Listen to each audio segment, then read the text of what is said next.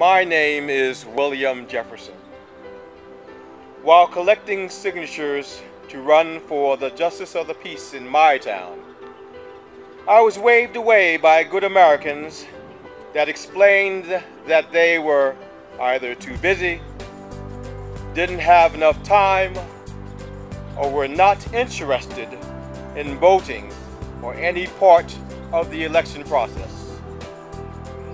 In this age of instant communication, constant media connections, in a country where it takes less than 5 minutes to fill out a form that lets you vote by mail, I was amazed.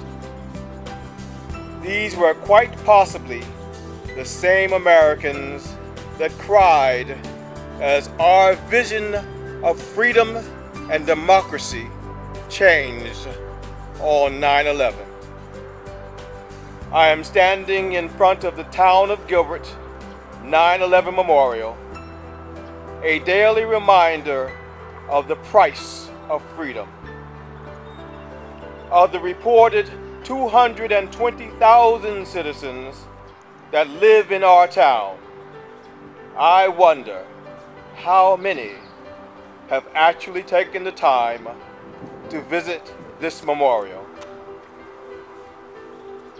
This would seem to be an excellent time for all Americans in towns like Gilbert to honor the rights and privileges that these Americans no longer enjoy.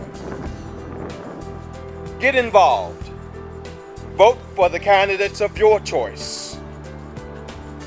I don't know the exact figures, but 14 or 15% participation by eligible voters in any town does not seem to sufficiently honor those who have lost 100%.